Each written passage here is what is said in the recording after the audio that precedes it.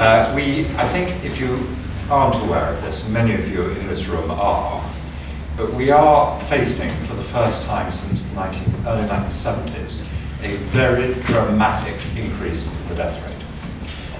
The public, some politicians, obviously not Andrew, believe that because we're all getting healthier, that means fewer of us are dying. Unfortunately, completely the opposite is the case, and the baby boomers of the 50s, which includes me, are now getting to a stage where we may need a bit more support and care.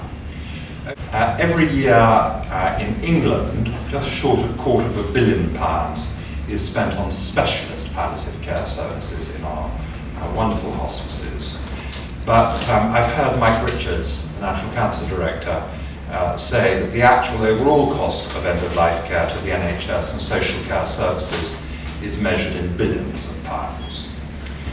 What happens to our families and to us at the end of our lives clearly affects us all.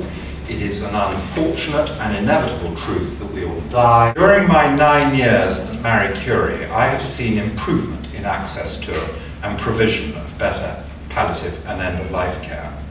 But I think everyone in this room will agree that we have a long way to go to reach a position where people get the care and support they need and want. Improving end-of-life care outcomes is a crucial part of improving overall health outcomes. And Marie Curie has fought furiously, as have many others here, for that particular cause. And we are committed to campaigning for more action, and we're not a campaigning charity. The 4 points on which we are going to be pressing hard, and this is a continuation of what we're already doing, is firstly having an open discussion in our society about death and dying. Secondly, to address the inequality in the provision of care and support at the end of life geographically and across conditions. I say only half in jest that when I leave Marie Curie, because the inequities in death and dying are huge. And we have a contract with every single healthcare provider in Britain, except for 3. Obviously, you don't want to die there.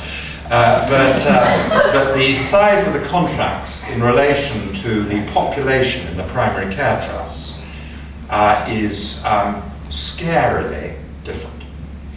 And there is an interesting analogy between the wealth of the community and the quality of end-of-life care. And we would observe, on the whole, it's in inverse proportion. So the poorer the community, the better the end-of-life care. It's very strange, not often the case in some areas. The third point on which we are campaigning vigorously is calling for further improvements in the way different sectors and agencies work together for the benefit of terminally ill people and their families and carers. So it could well be in a primary care trust that a patient has to go into hospital rather than be cared for in the community by Marie Curie because the budget marked Marie Curie has run out.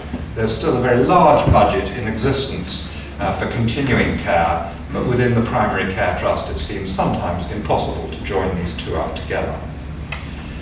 And then I think the point that I alluded to at the beginning is one that we just have to begin to take more seriously. We've got to look further than 12 months ahead and simply recognise that the number of deaths in this country is set to rise dramatically over the next 20 years. There will not be enough professional staff, in my view, to deal with this issue. And we have to make far greater use of volunteers in supporting patients and families to enable them to die where they want to. And goodness me, we need to do all this and to improve the quality of care and support in times of financial squeeze and economic recession. We've heard from the current government that they have pledged an additional £265 million of end-of-life care funding. The Conservative Party confirmed in their draft manifesto that they will continue the £10 million made available for children's hospices. And Andrew, we're very much hoping to hear something about adult care and whether that money will continue, obviously, this afternoon.